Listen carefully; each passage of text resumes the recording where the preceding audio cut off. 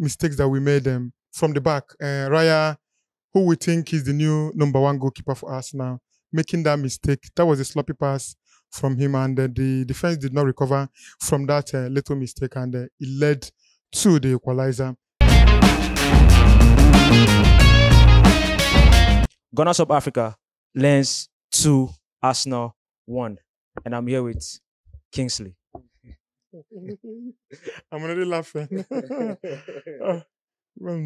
Well, it was a very interesting game today. It's a game that Arsenal started very, very well.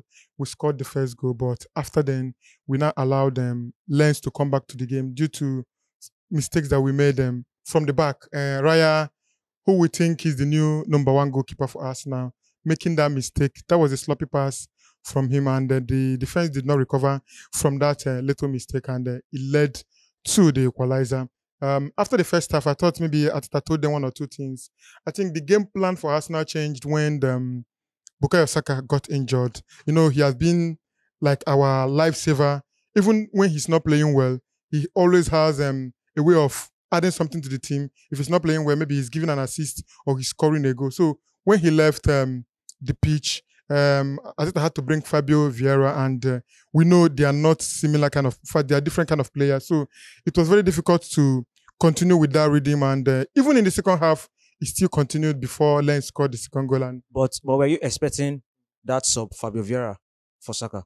well, I wasn't expecting this sub. I thought maybe he would bring in Reece Nelson, because that's the only like-for-like replacement I know in the Arsenal team. Somebody that can do maybe a little bit of what Bukayo Saka can do in the Arsenal team. So I expected him to bring in Bukayo Saka, but he did not do that. He went along and brought in Fabio Vieira. For me, I don't know whether it was a very good change, but he's the manager. He knew what was up, and because the length side was very, very physical, he needed people that can mark, that can be able to hold the ball, that can be able to shield the ball, but he didn't really do that. He brought in Fabio Vieira, who I think is a lightweight of a player. He's not really that bulky, and looking at the physicality that the lens side brought in the game, I think it was the wrong option to bring in at that moment.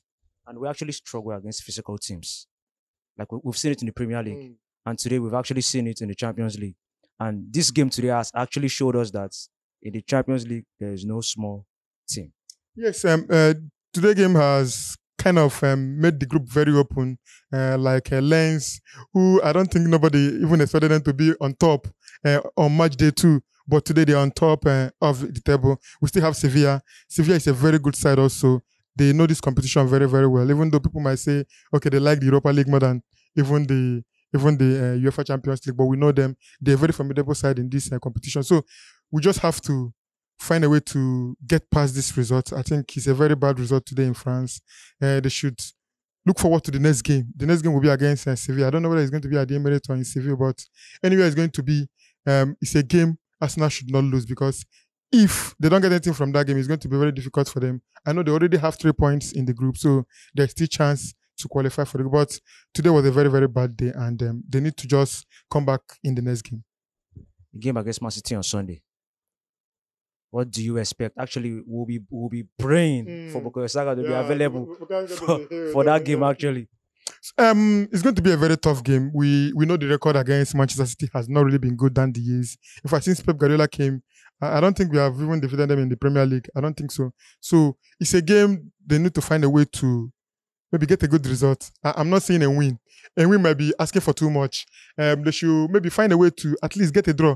A draw will be like a boost for them, because we saw what happened last season. We lost home and away. So this time around, I think the momentum was on us, but now that Bukayo Saka has got injured, I don't know how it's going to be, whether we'll be able to have that firepower, because for me, he's one of our very important players. But we see the Man City team, they have also injury crisis. The likes of Rodri is suspended for that game. So they still have other players that are not fit for the game. So we don't know. Bukayo Saka has shown that when he leaves off in a game, he has a way of coming back for the next game. So let's see whether he will recover. We still have like 3 days before that game against Manchester City. So let's see whether they can be able to make him fit.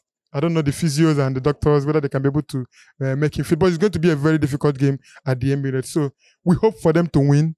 I think maybe this defeat will be like a motivation for them to see whether they can win their next game. the Lens equalizer. The pass from Raya to Tomiyasu. See, this has been like a recurring stuff for Arsenal.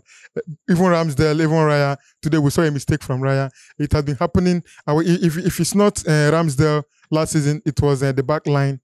Now today is Raya, who we think or who we thought would be the new Messiah, our new number one.